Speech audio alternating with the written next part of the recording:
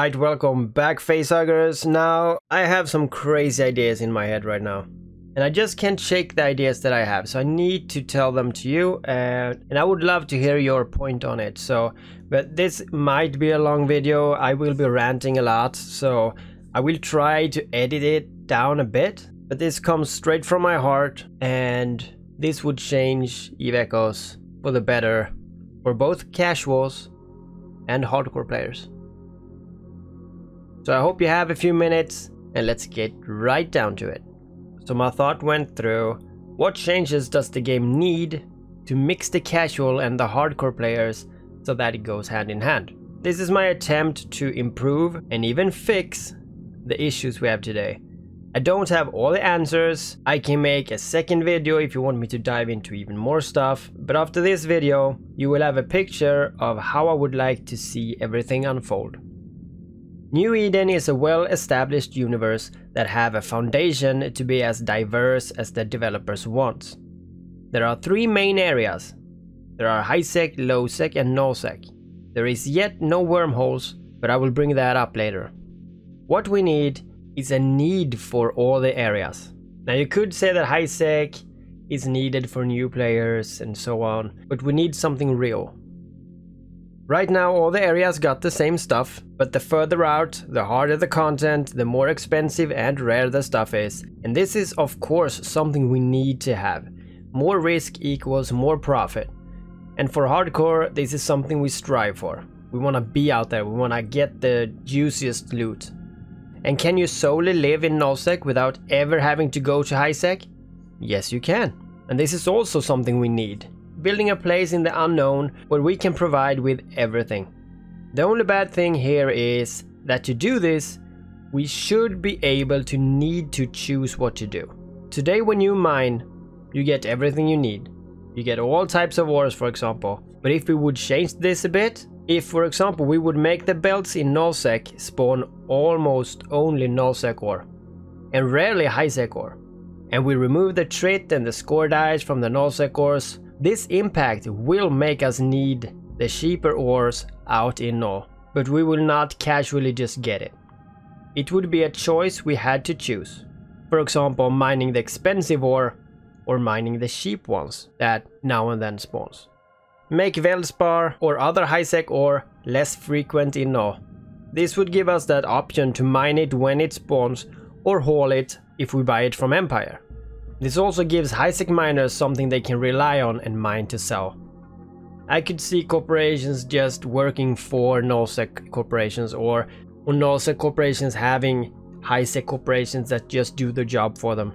And don't turn off the video, please don't. I have a great way for this, you need to listen to everything. We have the condensed belt in nullsec. How about we have the condensed high-sec ore spawns in nullsec as well? They will spawn very rarely, but it will make people change their plans to get that loot without hauling it. Not because it's expensive, but because it's easy. The same for highsec. We could have very rare spawns of mining anomalies that could have some nullsec ore in it, just to spice things up. Now all I'm saying is that having this variety makes stuff seem more alive. How we tweak these spawn rates, it's not my job, but I just want us to move stuff back and forth. And for high-sec miners, they will be able to mine some nullsec ores once in a while, you know? But that is not enough. We need to make low-sec mining more profitable too. There's no reason to mine in low-sec today, even if some people do, but low-sec really has nothing. It's a gateway between high-sec and null-sec that serves no purpose. The only purpose it has is that if you do missions, then you could get hunted down. That's pretty much it. But I will change that in this video too. Just hear me out, keep staying on the video, we can have the discussion later. What if low-sec would get something different? In EVE Online we have gas harvesting. That's something that's available in all the EVE universe. If we would make low-sec and maybe wormholes be the only areas for gas harvesting, would make low-sec something we dare venture into. What the gases should be used for is not for me, but I say something with industry. That seems obvious. This gives low-sec area a meaning. And venture out there for some nice gas harvesting would be a full-time job. Call it semi-casual. For bigger corporations, they would probably send out a fleet to guard their miners in low-sec, without any bubbles, and well in danger of players who live out there, called pirates. I know there's probably some holes in this idea, but the more I keep thinking about everything here, it sounds better. So in terms of mining, we now have given reasons for all the areas. No longer will casual miners have a sour taste in their mouth. They will be needed and corps will dedicate to different areas in doing different jobs. Another thing that the game needs is hauling corporations. Or hauling in general. Now today we have none really, and it's not a great job. Most people haul for themselves. This is due to hauling can be done in interceptors, I would say, but casual players who want to start a hauling empire have a bad day. My solution to this is, I've told you guys before, but first off, for real hardcore casuals we need stuff to haul. And today personally I can haul everything I have in Jita to Amar in one trip with my freighter. The reason to do this don't exist, so let's make some. Implement commodities, please. This is stuff like passengers, water, grains, animal, drugs. You know, stuff that sells for 10 ISK in Dodexi and buys for 12 ISK in Amar by NPCs.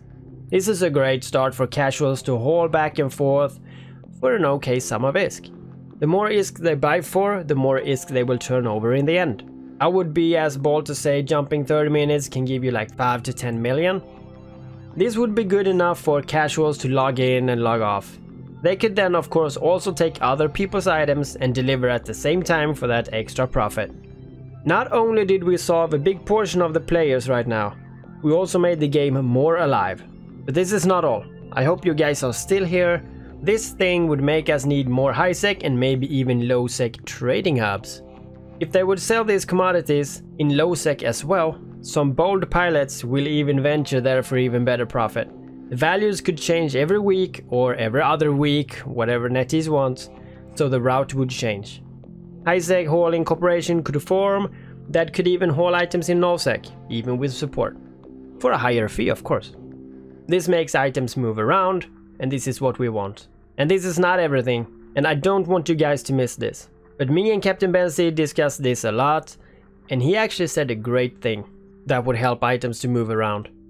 What if the stations in different regions had less tax on different items? Now don't be angry, don't go away, we are not disqualifying Jita, but Galente and Amar could have less tax on armor modules, lasers and rails for example. Kaldare and Minmatar could have less tax on shields and missiles and projectiles. Think about this for a while. Some people would favor those areas to make the most out of their ISK. Items again would move around. Jita on the other hand would still be highly favored due to always having the items at your fingertips. But they would be just more expensive. Now this is just an idea we did spitball, and I thought about it even more after that, but I think we should change it even more. Maybe split all items within all races. Amar for lasers and armor, Galente for projectiles and armor, and so on.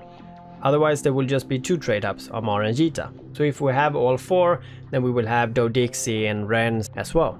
So imagine this scenario I just painted for you guys. Now imagine a better insurance solution. And I'm gonna say it. One that only gives raw ISK back. With this we have a living, breathing universe with each and every one of us in need for our task. Hardcore and casuals living side by side, just like real life. Everyone is dependent on everyone in some sense. This game is big enough for everyone, and even though people say it's not casual today, it's an iOS.